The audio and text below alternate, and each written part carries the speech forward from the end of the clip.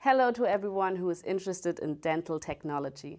Today I will explain to you what the coefficient of thermal expansion, also called CTE, is and why it has an important role in the dental technology.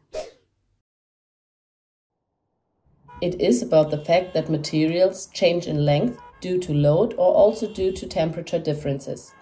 For example, this bridge, it expands due to the heat of the sun and contracts again when it cools down. But what does it have to do with the dental technology? In dental technology, we often have different materials that are bonded together. We will find it, for example, in crowns, bridges, and dentures. Let's take a closer look at the two composites for a crown. The crown is made of a metal alloy. The ceramic is then layered on top of this crown and fired in the dental furnace. So this is when the heat gets involved. The ceramic and the metal alloy should harmonize with each other. Accordingly, it is important to consider the CTE in order to choose the right ceramic for the right alloy. If we take a closer look at the bonding zone of ceramics and the metal alloy, three different scenarios can arise. First, the CTE of the ceramic and the metal alloy is the same. This almost never happens, but theoretically, both materials expand the length in the same proportion when heated and contract again when cooled. In terms of our dental crown, both materials contract to the same original size. The chemical bond and the micro-retentions create an adhesive bond. However, this is very low since the tensions between the individual substance is absent. Second, the CTE of the ceramic is higher than that of the metal alloy. That means the ceramic expands more than the alloy. Accordingly, the ceramic is also reduced in length more to get back to the original size.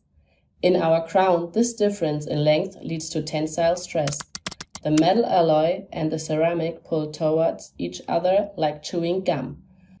The result here is chipping and cracking of the ceramic because it cannot withstand the tension. Third, the CTE of the ceramic is smaller than the CTE of the metal alloy. This means that the alloy expands more than the ceramics. Therefore, it will also shrink more in length during cooling. This leads to compressive stress in our crown. Ceramic has very high compressive and flexural strength. As a result, the ceramic is strengthened by the pressure and the load-bearing capacity of the veneer is increased, so that cracks can be prevented. It is important that the CTE of the ceramic should be only slightly smaller than that of the alloy. Otherwise, chipping and cracking may occur here as well. Let's summarize the three scenarios once again. First, the CTE of the ceramic and the metal alloy is the same. That means both materials have the same strength. Second, the CTE of the ceramic is higher than that of the metal alloy. This leads to tensile stress. The result here is chipping and cracking of the ceramic. 3. The CTE of ceramic is smaller than that of the metal alloy.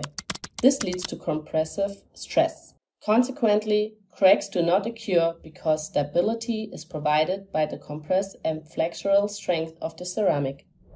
At Kulzer, we have various ceramic lines with a CTE perfectly matched to the different framework materials in our range.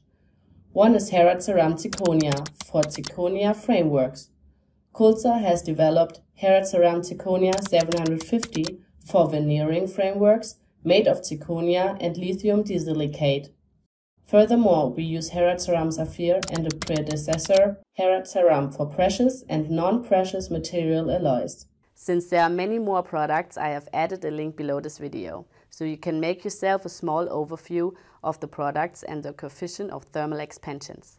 This was a simple explanation to understand the basics of CTE, because regarding the acting tension of two different CTE, there are still further influencing factors which play a large role. I have listed the influencing factors here. If you want to know more about them or have questions, feel free and write us. We will help you. Thank you for watching. Hope to see you soon. Goodbye.